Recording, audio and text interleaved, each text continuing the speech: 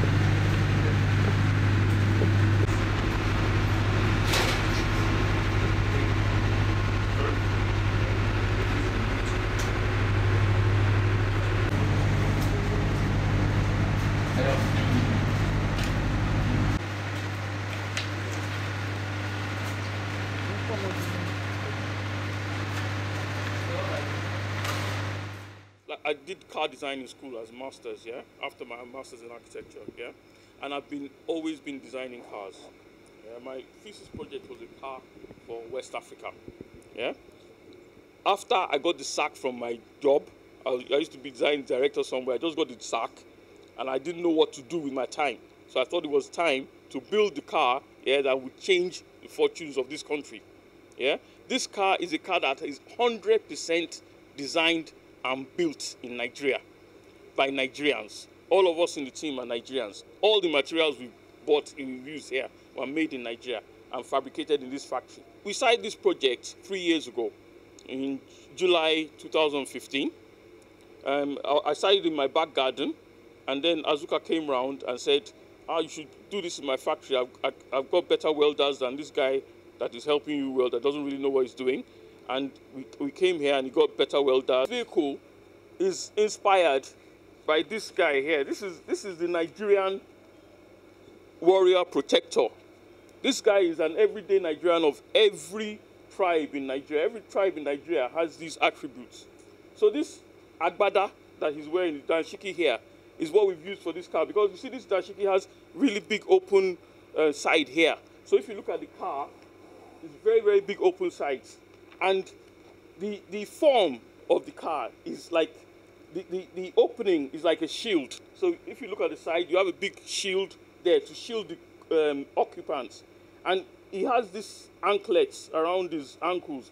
And if you look at the side, the fenders, the wheel arches, yeah, they're really big. So when downforce come from the side to take you out, you know, like a toll gate or anything, these things will protect you. And we made the car very big, as you can see, yeah, so that its presence alone will stop people from bullying you on the road.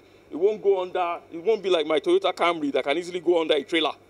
You know, this one will never go under a trailer. And if you look at the front of the car, it's pointed like a spear.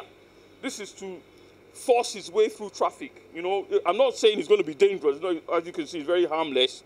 But like, people will not get the impression that they can mess around with you. And it's state-of-the-art 21st century design. If you look at it, it almost looks like a rocket or a spaceship. Because, you know, that's the, you know, we're designing it unapologetically on the same level as the tightest design on planet Earth today. You know, and all these openings you see are because this car is going to be open all the time. How about rain? Whenever it rains, we have a roofing system. We're going to put it on later today.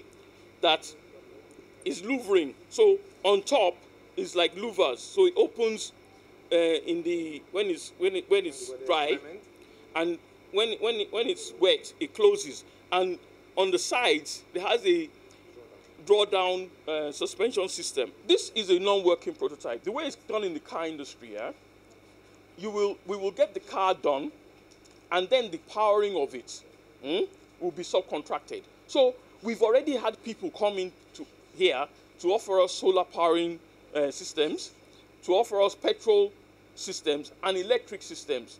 So we are going to choose which one is most cost effective for Nigerians. Yeah? We think right now that we should start solar energy research. But remember that there are other things coming to play, because we don't want, going forward, this thing just to be about powering systems. We want to use bamboo and our native materials also, because in his village in Ishagu, in Delta State, they have a lot of bamboo. The biggest challenge I think Nigeria has is the glorification of individuals. Industry is about teams. About teams. One man can have all his vision and try everything, but if we don't get the spirit of collaboration, if you don't get to use people's talent, those talents that come together is what makes it possible. Before now, engineers have not had a product designed, and they need to now come and work to dimensions to put their engineering into it. For weight. They will check the drivetrain system. They will check what kind of weight is the final vehicle going to be. But all of that, without this done, the engineers will be asking for, where are the working drawings, for example.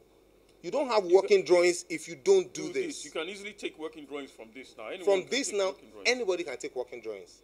From this, 10 variations, he has more than, if you see his sketchbook, you'll be shocked.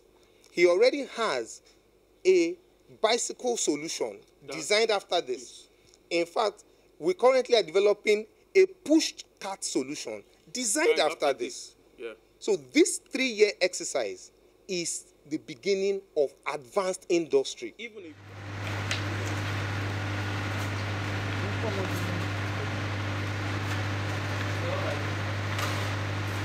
Thank you.